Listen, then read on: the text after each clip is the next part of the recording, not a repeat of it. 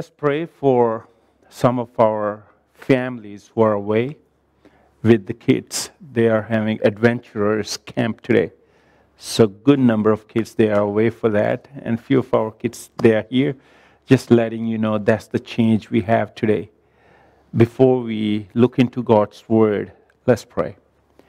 Father, we just want to say thank you for this opportunity that we can hear your word.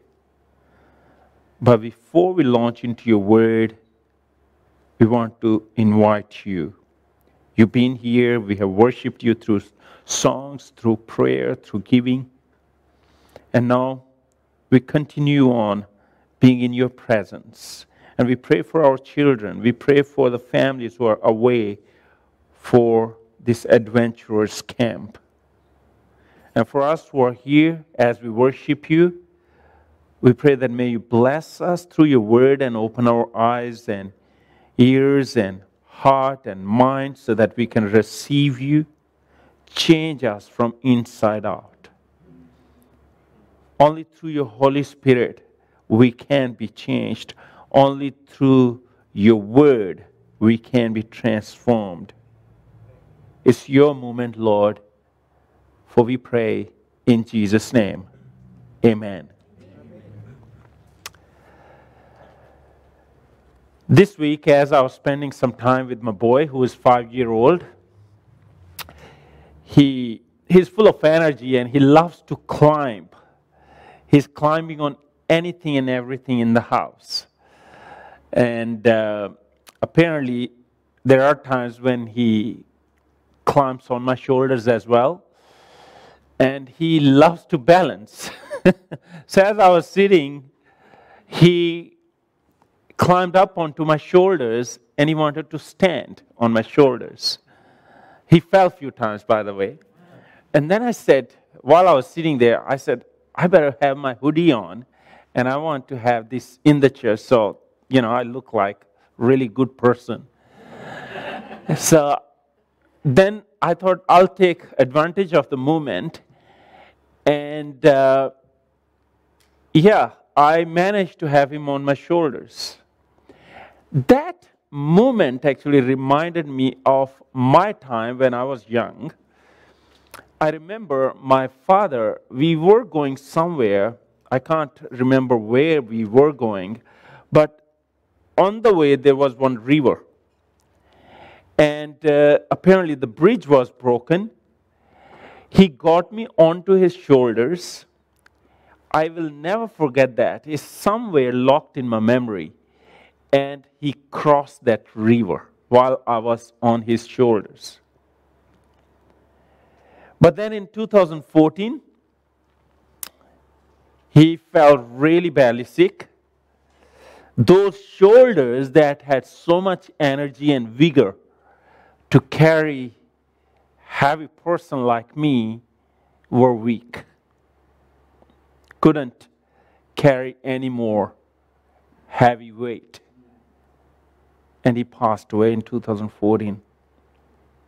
And while I was enjoying that moment, I was saying to myself, thank you, Lord, that at the moment I can have him on my shoulders. Thank you for the strength that you have given me. But I'm mindful, Lord, that the time is going to come when these shoulders, they will grow weak. And I might not be able to carry him on my shoulders anymore. That's the reality of life. As I was, by the way, today's message is titled, Celebrating God's Precious Gift of Life. And as I was browsing through internet, I wanted to see what is it that people are doing to avoid aging. There are a number of things people are doing, and there were about 30 ideas, and I managed to just grab a few of them. Google tells us that if we want to avoid aging, we need to protect our skin from the sun. So maybe next time when you're walking in the sun, carry your umbrellas with you. If you want to remain young. Use anti-aging skincare products or avoid smoking and alcohol to prevent aging. ask your dermatologist about Botox. Consider Morpheus 8, I have no idea what that is, for skin resurfacing. Get plenty of sleep to fight wrinkles. That is good. Use a serum with retinol or follow a healthy diet for glowing skin. That's nice. I was thinking, man, I need to change many things here. I want to avoid aging. And then another thing that I explored, I said, man, there is so much on Google about how people are trying to avoid aging. Google also told me that there are anti-aging products. And there is a report that was shared, I think it was in 2021, in America. I wanted to share with you. The global anti-aging products market size was valued in 2021 at about 40 billion in 2020 and is expected to expand at a compound annual growth rate of 5.4 from 2021 to 2028. That's huge. Big growth. Rising awareness among consumers related to age-related skin problems such as fine lines, wrinkles, and dullness of skin, coupled with an increasing propensity to spend on products that help them to proclaim their skin youthfulness, is expected to drive the market demand throughout the forecast period till 2028. There are many people out there, or even here, who are trying to fight that, trying to fight aging. One of the surveys that was conducted here in New Zealand, this is what it tells us, that over about 21,700 people, or 0.7%, who felt lonely all the time. Some of the elderly, I'm talking about, statistics, they tell us that about 94,500 people, most of the time, they felt lonely. And about 374,000, 12% some of the time, and 18% of young adults felt lonely most or some of the time, compared with 11% of older people. Over the period of my ministry, I have talked with who knows how many elderly people or church members. And many times when you're talking, you would hear that they are lonely. They are feeling lonely, they are feeling down, they are feeling depressed. And as people grow in age, as we mature, this feeling increases. Statistically, in New Zealand, that's proven. I'm just a bit doubtful of these stats where it says 11% of people are feeling lonely. It's way more than that. Way more than that.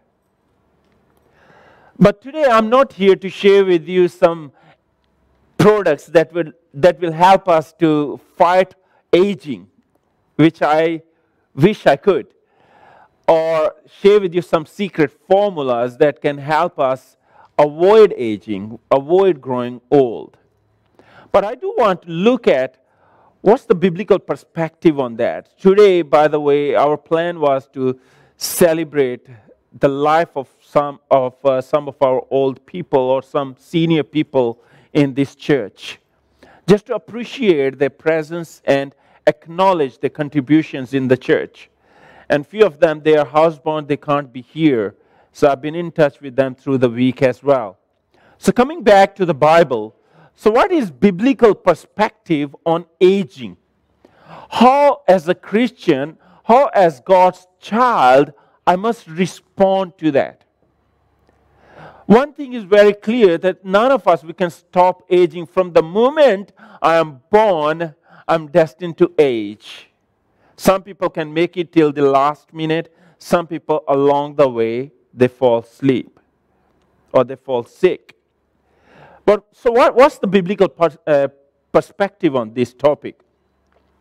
I thought I'll share this graph with you. I don't know if you can see that, but hopefully you are able to see this line.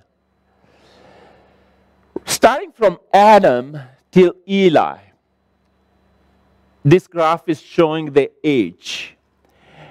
When we start with Adam, you see the graph starts right here above 900 years. And as you move here, I think that's Jared or Methuselah. That's Jared and that's Methuselah. Their age was the highest age as you look from some of the Bible characters in the Old Testament. And as you begin to come down, you have here this line, Noah. That's when the big flood happens. That's when you see the wickedness increases, and during Noah's time there was a big flood. And after the flood, what has happened? This graph has started going down and down and down and down and down. Right here. I'll share with you a few numbers here in this graph. Adam lived about 930 years, right? And then you have here Jared, he was about 962 years. He lived longer than Adam. And then Methuselah is the highest. 969 years he lived. But as you come to Noah, who is 950, and that was the only person where you saw a couple of hundreds. After that, you have Shem, 600, and then can you notice what's happening? From 400 to 200, 200 to 100, then you have 200, then you have 175. How age dropped over time. I hope you have noticed how age decreased after the flood. Before the flood, people lived for a couple of hundreds of years, but after the flood, people's lifespan decreased. There's one thing which we cannot ignore, and definitely that's the impact of sin. Over time, as you see, it started here, and over time, till flood, you have people still living in their 900s. And after Noah, the age is decreased. And it's still happening. It's a painful journey. Some people, they take that. But in the Bible also, you have people who had a painful journey as well. You remember the time when Joseph, he was sold into slavery by his brothers. He went into Egypt. And how God led him. He became prime minister, or he gained the highest position in Egypt. And while he was there, his brothers, they come to Egypt. And then he also brings his father to Egypt. And while his father was summoned by Pharaoh, this is what happens. The dialogue is taking between Jacob and Pharaoh. And observe some of the words that are shared here. Then Joseph brought in his father in Egypt. He is this text is talking about. Then Joseph brought in his father Jacob and set him before Pharaoh, and Jacob blessed Pharaoh. And Pharaoh said to Jacob, "How old are you?" This is a conversation taking place between Jacob and Pharaoh. And Jacob said to Pharaoh, "The days of the years of my pilgrimage are 130 years.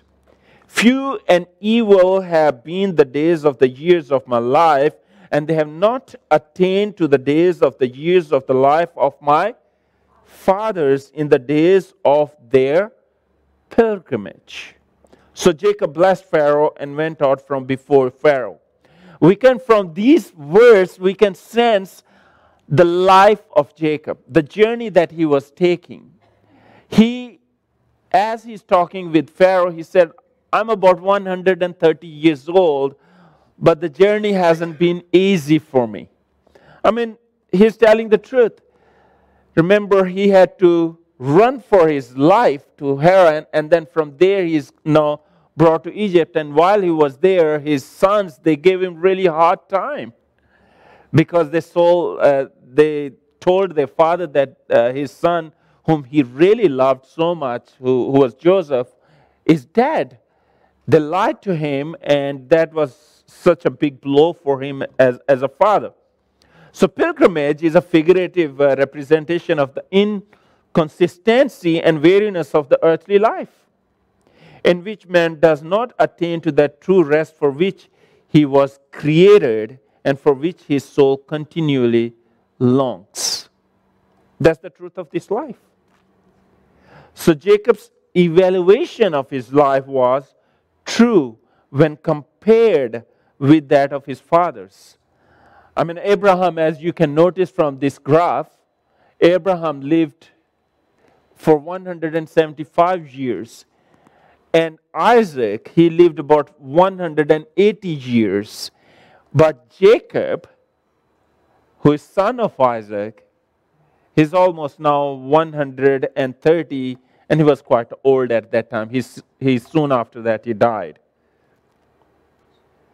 Bible also shows us that aging, as we age, as we grow, Bible expects, God's word expects that wisdom must grow. Bible has in Proverbs chapter 16, verse 31, this is what it says: the silver-haired head is a crown of glory. Yeah, Colin is happy now. If it is found in the way of righteousness. You have many other people who are out there, they are old as well. But Bible makes it clear that the silver-haired head is a crown of glory, and then it gives a little bit more information: if it is found in the way of righteousness. The book of Proverbs was written by King Solomon. I just wanted to share with you quickly about Solomon.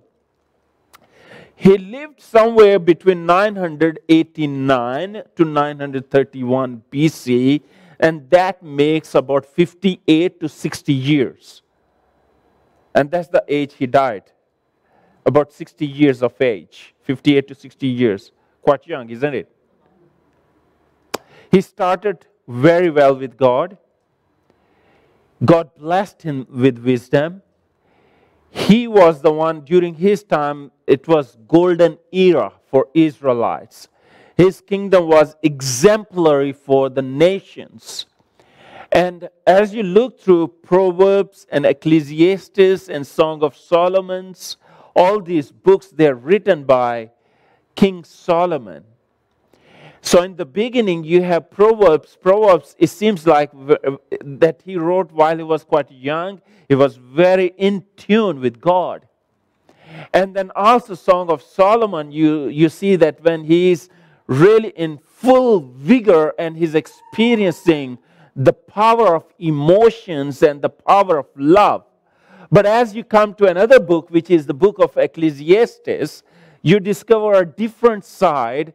It seems you look at a person who is quite matured, quite grown in age, and is meditating upon life. As he's looking back and he's meditating upon life, he figures out that there are not many things that are more important in life than God Himself. This tells me that growing mature, growing old does not guarantee that I'll remain faithful to God. I want to share one quote with you from Prophets and Kings. This is what the Voice of Prophecy writes. From being one of the greatest kings that ever wielded a scepter, Solomon became profligate, the tool and slave of others. His character, once noble and manly, became enervated and effeminate. His faith in the living God was supplanted by atheistic doubts. Unbelief marred his happiness, weakness his principles, and degraded his life. The justice and magnanimity of his early reign were changed to despotism and tyranny. Poor, frail human nature, God can do little for men who lose their sense of dependence upon Him.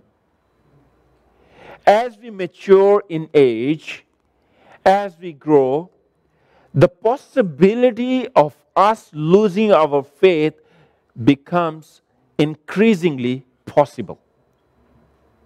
I've seen many people who started well with God when they were young. As they mature in their age, they begin to ask questions and doubt begins to take root in their minds.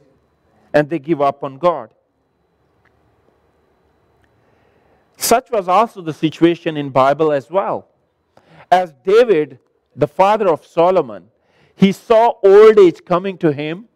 As he saw that, he's been king, he's been in power, he has conquered over nations.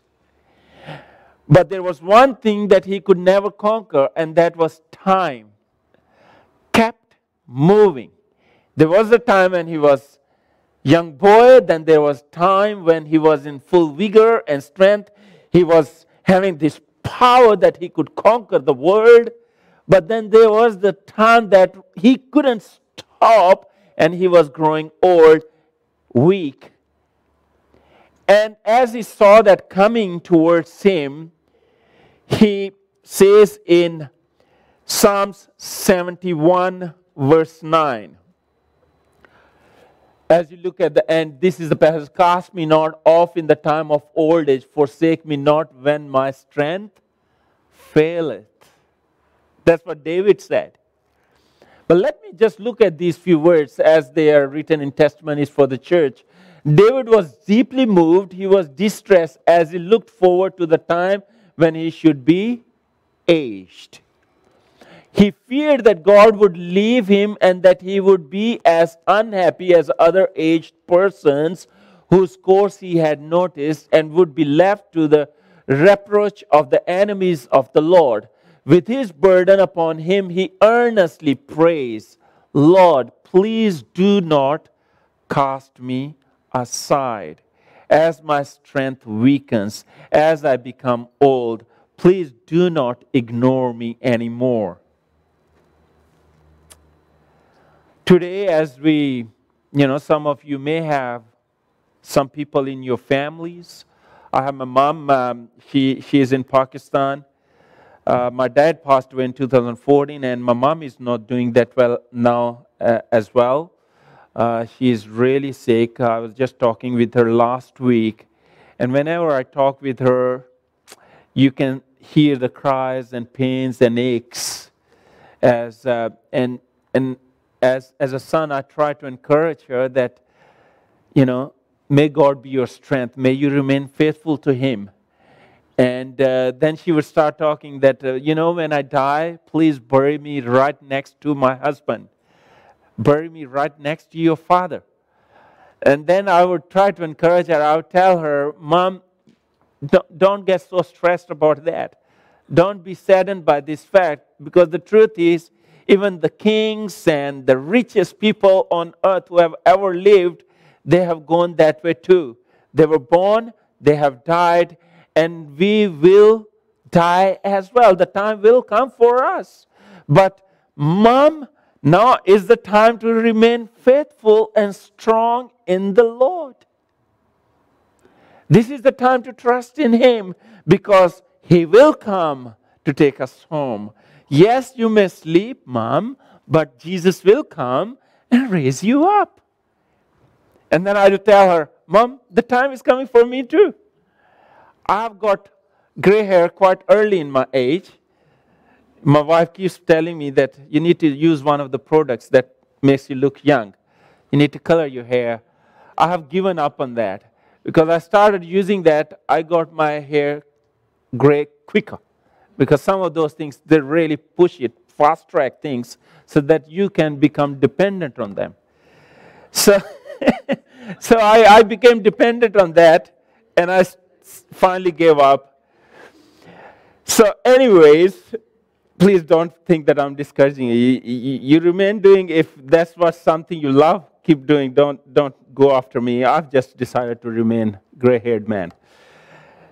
Okay, so looking at, as the age, as we face that, there is a time when we are young, as we begin to grow old, There's another possibility that we begin to lose our focus and purpose and goal as we look back in life, and we have worked hard, we have gained the wealth, we have bought houses, we have bought cars, and we have done all of that.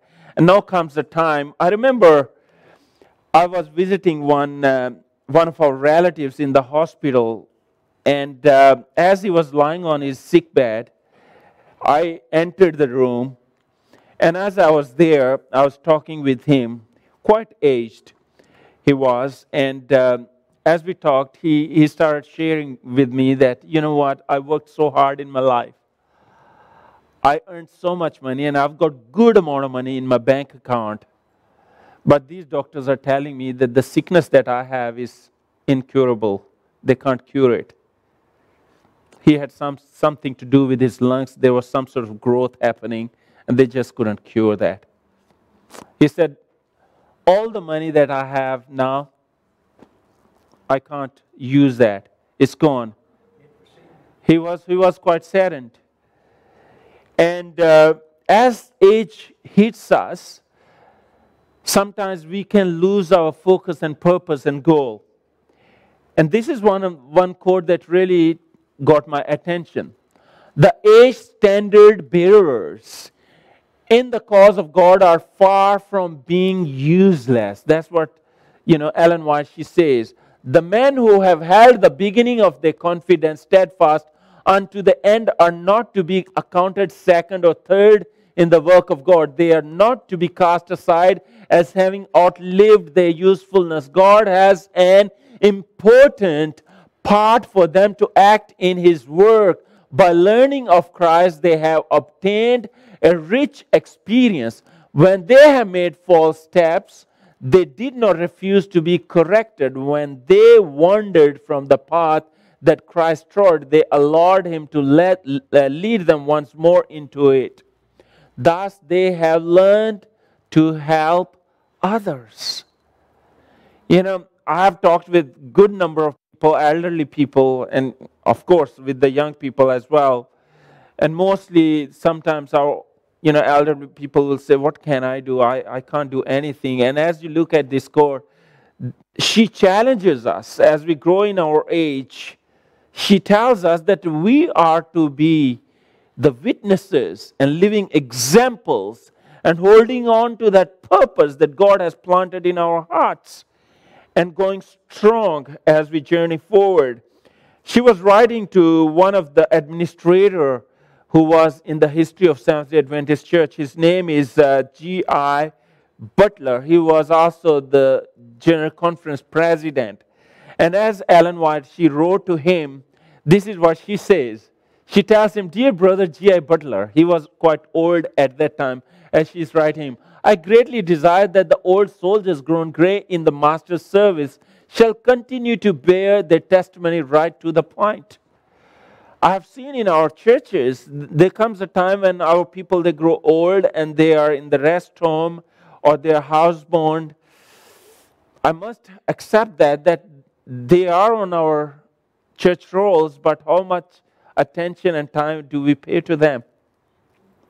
How much time do we take to still stay connected with them?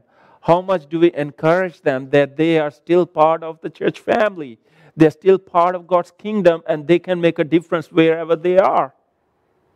And Ellen White, she's encouraging, she's telling to that administrator, or he was the General Conference president, she tells him that greatly desire that the old soldiers grown gray in the master's service shall continue to bear the testimony right to the point that those younger in the faith may understand that the messages which the Lord gave us in the past are very important at this stage of the earth's history. Our young people, they look at us. They look up to us, and as we grow or mature in our life, and if we give up on our faith, our young people, they get discouraged. What is there to look up to? What is there to look forward to? And we as elderly people and we as mature people, she's encouraging us to be the example, to be the light that guides our younger generation. And she says, our past experience has not lost one jot of its force. I thank the Lord for every jot and tittle of the sacred word. I would not draw back from the hard parts of our experience. C.S. Lewis, he says, you're never too old to set a new goal or dream a new dream. Yes, there are aches and pains. Yes, we are weak and fragile when we age or as we mature in life. You know, today I might be young, but the time will come when I'll mature and grow old. This is the wisdom I must grab onto. God, by the way, as we grow, as we journey through life, this is what God promises through His Word in Isaiah. Even to your old age, I am He. And even to gray hairs, I will carry you. I have made and I will bear. Even I'll carry and I will deliver you. This is such a strong and beautiful promise that we can hold on to.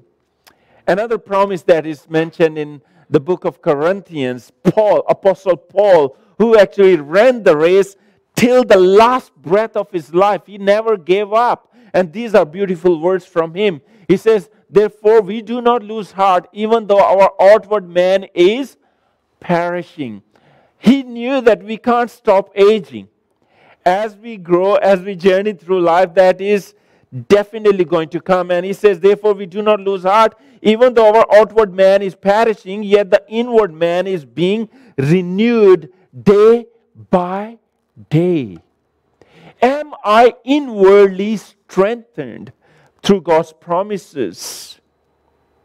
For our light affliction, which is but for a moment, is working for us a far more exceeding and eternal weight of glory, while we do not look at the things which are seen, but at the things which are not seen. For the things which are seen are temporary, but the things which are not seen are eternal. And that's what Paul wants us to hold on to. When Jesus was born, there was one lady. Her name is Anna. She was called prophetess. Anna, that's a beautiful name. She was a prophetess in the Bible. And as Jesus was born, she was about 84-year-old. And they brought Jesus, and she was looking forward to seeing the Savior. And there are words that I want you to pay attention to here. And coming up at that very hour, she began to give thanks to God and to speak of Him to all who were waiting for the redemption of Jerusalem. She was 84-year-old. And as soon as she saw Jesus, what did she start doing? She started sharing with others about the redemption and the salvation she received in Jesus Christ.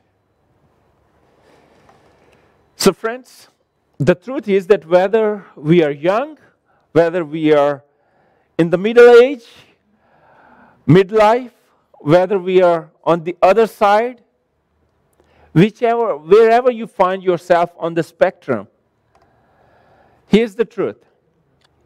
Our existence is because of grace. Grace is what we need in the beginning. Grace is that we need in the mid. Grace is that we need at the end as well. Biblical characters failed in many ways, but there is one thing that they teach us as you look through the Bible and some of the characters. As you look at the life of David, there was a time when he was young, and as he is growing old, he is feeling way more scared and weak, and he goes back to God and he prays to Him that, please do not cast me by the side. Remember me, support me. And these are the most beautiful promises that we can hold on to. If you are feeling lonely, if you're feeling depressed, there is no time in life when we cannot have goal. We cannot have purpose in our life.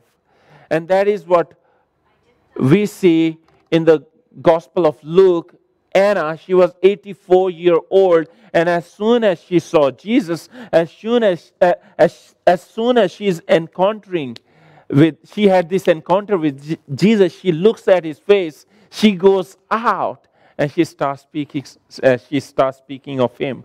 She starts sharing with others about Jesus. If you are quite mature in age, don't think that you're done. She was 84-year-old.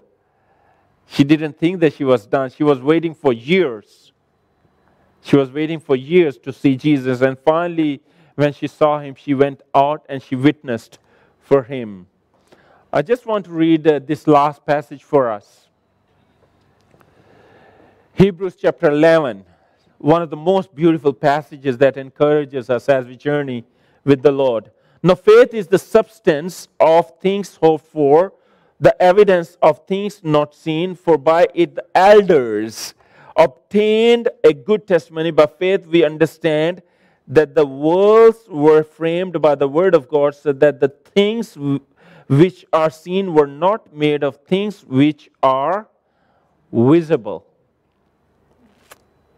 By faith Abel offered to God a more excellent sacrifice than Cain, through which he obtained witness that he was righteous, God testifying of his gifts, and through it he, being dead, still speaks. By faith Enoch was taken away so that he did not see death, and was not found because God had taken him. For before he was taken, he had this testimony, that he pleased God.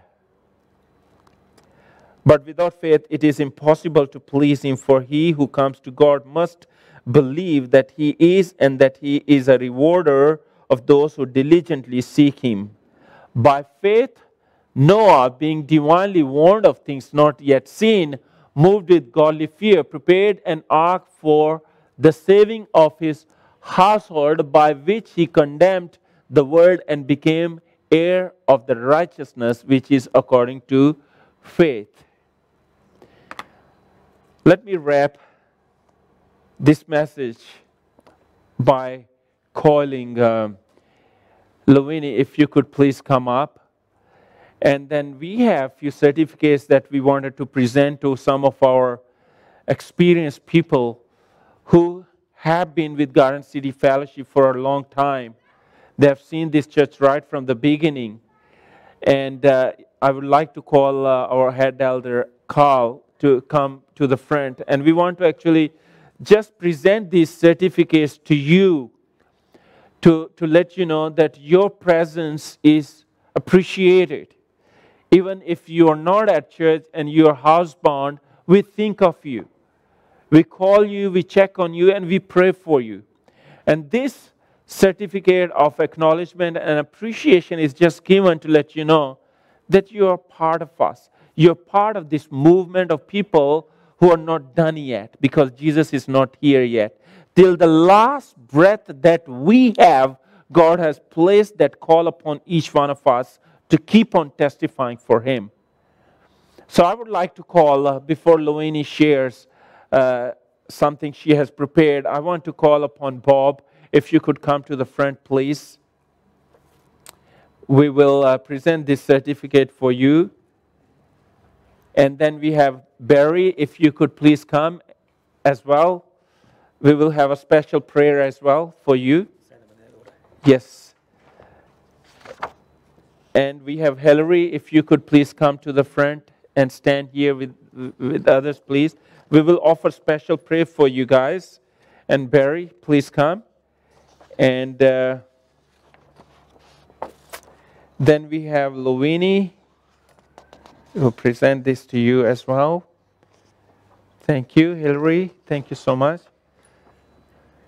And then we have Carol. She is not here. She's on the other end. Carol, if you could please come to the front as well. And then we have Colin. Colin, can you come to the front as well? You are still young, Colin. That's okay. And then we have Elizabeth and Alex. If you could please come to the front as well. No, thank you. That's actually for Carol. Oh, okay. And then we have Elizabeth and Alex. If you could please come. The reason we are calling you is we want to offer a special prayer for you as well. That's for them. And then Heather, if you could make your way up as well. Here is Colin. All right. Yours. Do you have the pen? Thank you. That's okay. Yep. Right. We will offer a special prayer for these people.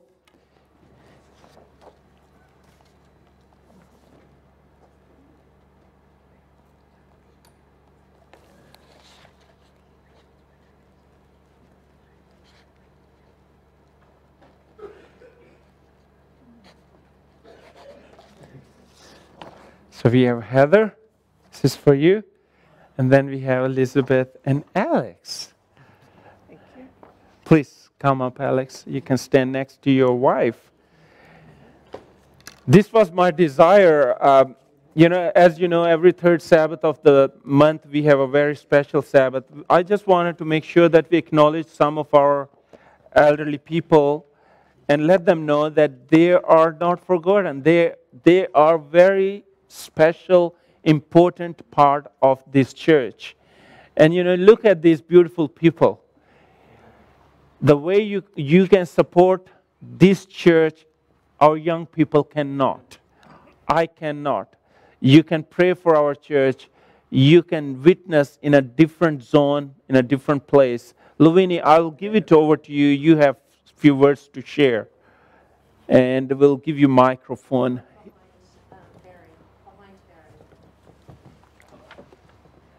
Please go ahead, and this is your moment now. God is good. Amen. God is good. In the beginning, God created heaven and earth. I wonder where that is. Any one of us here on the stage know where that is from? In the beginning, God created heaven and earth. Where is it? Where did I get that from? Genesis. That's good. Your memory's still there. There you are. Is he right? Yes. Genesis what? 1 verse 1. Good one. So therefore, our memory is still there. That's very good. That's a good exercise. Now, I like the word beginning. In the beginning, there was a word. And the word was God. The word, I'm quote from the old King James. I can't remember anymore after that. The same was in the world. And 3, he created all things, and all things were created by him. 4, he is life, and life is in the light.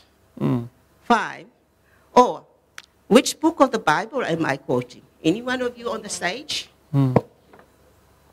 Anyone on the stage? Oh dear, we need our memory to exercise. And this is one of the best exercise is to memorize the scripture. Amen. Find in the Bible what word you are interested in and then memorize it. I will tell you later. Now, what verse are we here? 4. Oh, I've done that. It's 5. Memories. 4, he was the light, and light is life, and life is in the light of the word. 5. 5. Now my memory is gone. 5.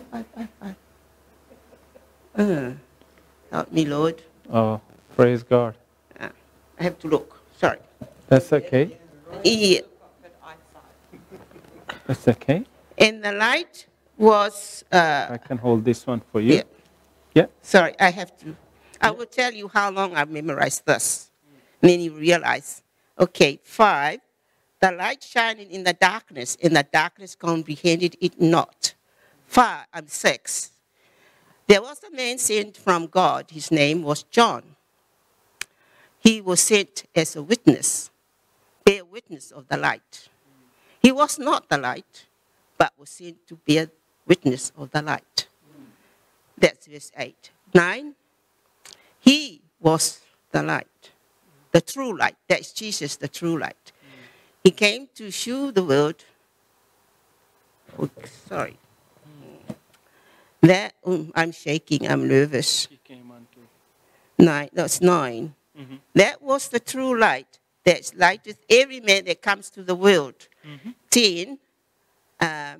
He was in the world. Mm-hmm. He was in the world. My mind is still not right. Yes. He was in the world.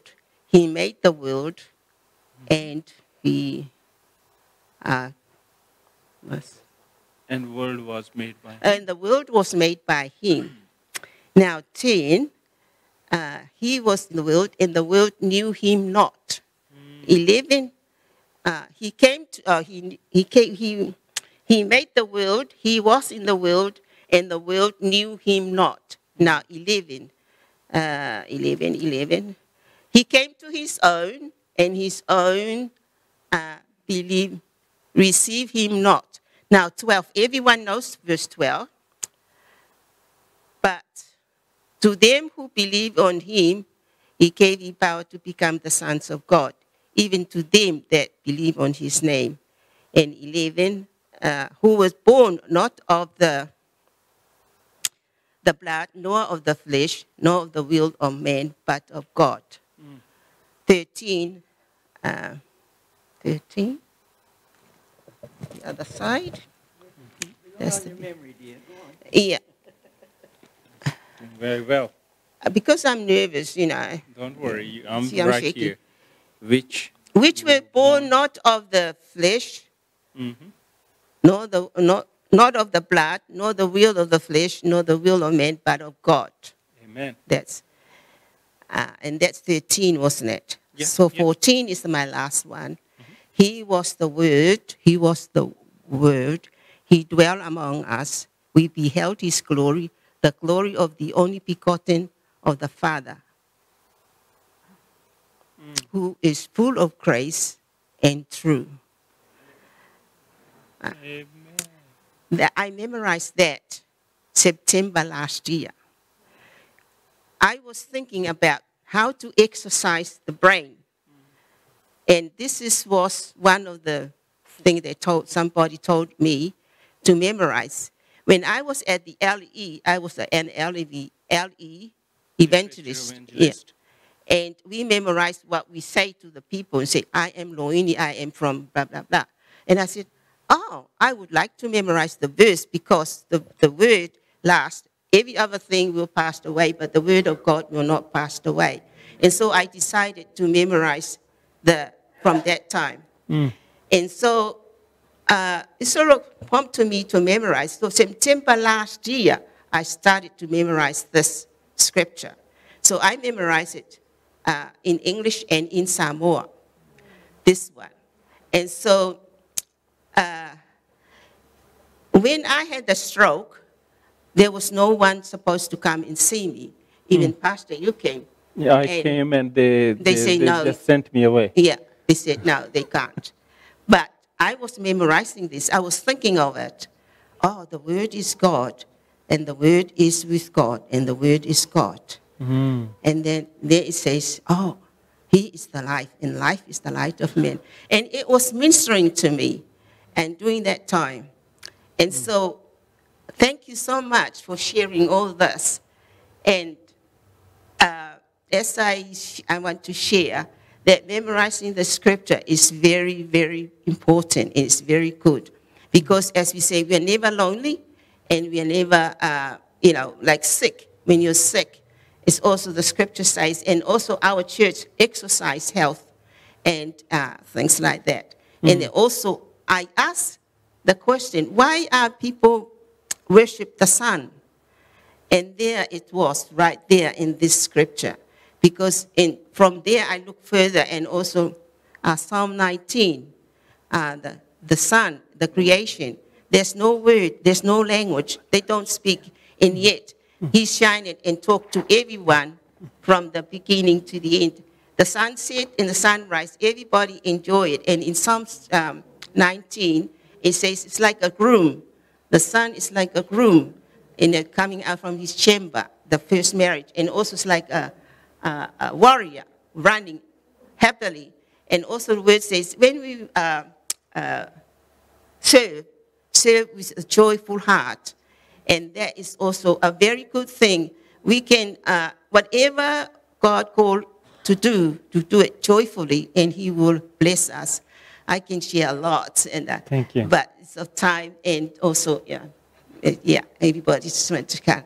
And thank you so much for the praising. Thank you so much for the word. Thank you for so much for everyone, the children that are not here, and everyone who's coming today for the worship team. I must say I am riding a bike. I am riding a bicycle.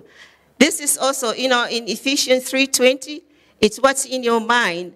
I didn't ask, and I thought, I would like to ride, because I used to ride bike before. But then I thought, riding a bike is another good exercise. And on the road, there were two bicycles. One was a small one, and one was my size.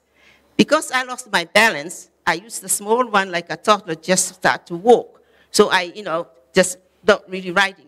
And then when I got my balance, I start riding the bike. It still wobble, but I don't go on the ride. And then I said to my daughter, I said, I'm ready now to go on the road. She said, you can't, you haven't got a helmet. So I went and bought a helmet secondhand. So now I'm on the ride. So there you are. You're never too old. Thank you so much. Thank you, Luini. Thank you. Doesn't she inspire everybody? Amen to that? Okay, we're going to pray quickly. Elder Carl, can you pray for our people here? Sure. Because some of them, they may be wanting to go and sit. Down. Yeah. And I'll just reiterate that I'm up here not as an elder, but as an elder. Let's pray. Colin wants to come and be prayed. Yep. Yes. Awesome. Let's pray. Dear gracious Heavenly Father, Lord, we just want to thank you for these fine people's lives. Thank you, Lord, that you're watching over them. Thank you that you're blessing them. Thank you that you're still leading and guiding and working in their lives, Lord. Lord, as we may even grow older in age, we are still children. And Lord, we just thank you that we can claim to be your children. And Lord, as we acknowledge these wonderful people in our church, we just pray that your Holy Spirit will continue to work in them, continue to build their faith and their hope in you, Lord, as we know we have eternity to look forward to. So, Lord, we just are privileged having them as part of Garden City Fellowship, and we look forward to their continued ministry in whatever way it is that you want to work through them. And this is our prayer in Jesus' name. Amen. Amen. Can I sing a song? Amen. Yes. Yes. Thank you. Please be seated. Because it's their day today, she wants to sing a song. So I will let her just quickly sing a song. And then we have a praise and worship team. They will come up. Jesus. And by the way, they have a special table to eat as well today. They have a big cake and, bottles of juice as well. So they're going to have a really, really special day. Luini, go ahead. Jesus is the answer to our every need. Jesus is the answer. He's a friend indeed. Trust him, then you see. Jesus is the answer to our every need. Thank you. Thank you, Luini.